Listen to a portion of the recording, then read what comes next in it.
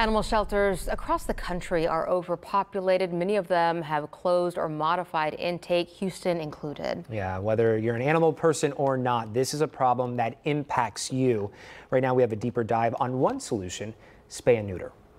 There's a crisis unfolding in this country, and it's happening in animal shelters in our communities. These animals are part of our world.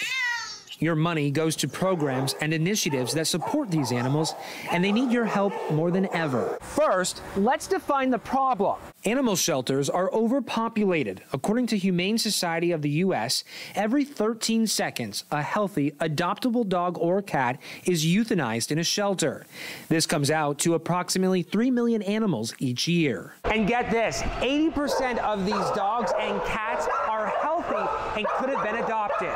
Heartbreaking, but there are solutions. Whether you're able to volunteer your time, donate money, foster and/or adopt, these are all ways you can help alleviate the stress in shelters. It comes down to education and conversation. Start by stopping by your local animal shelter to talk with staff and volunteers about their needs. Another solution, getting your animal fixed. What are your thoughts on spay and neuter? It's necessary to solve the problem of animal homelessness in Houston, Texas, and the South. Tama Lundquist is co-president of Houston Pet Set, a nonprofit organization that aims to end homelessness of companion animals and alleviate their suffering.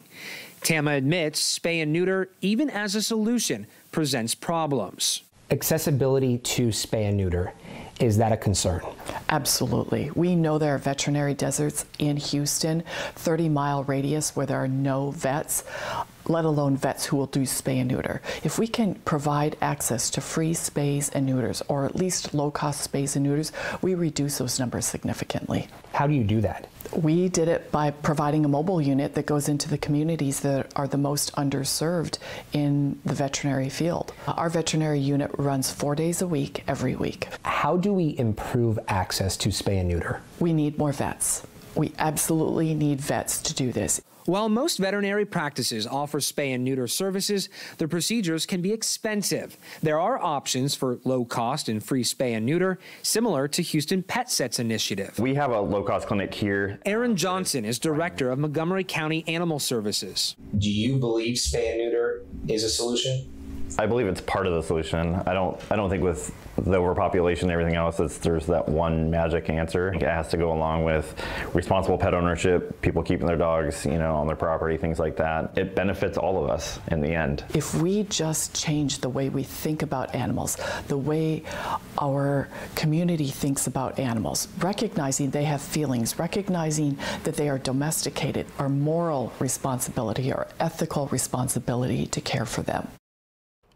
Los Angeles County and the city of Dallas are two major metro areas that require all residents to have their dogs and cats older than 4 months old to be fixed. The question now, is it Houston's turn? I know a lot of people are screaming yes at their televisions. Right? Yes. At least if you work with animal welfare organizations or are part of rescue in any means. We're grateful to our nonprofits who lend a hand offering free spay neuter or reduced costs, who work with veterinary partners. So if you're in that group, thank you for all the good work you do. It's much needed here in Houston. The need is great, yeah. Yeah. All right.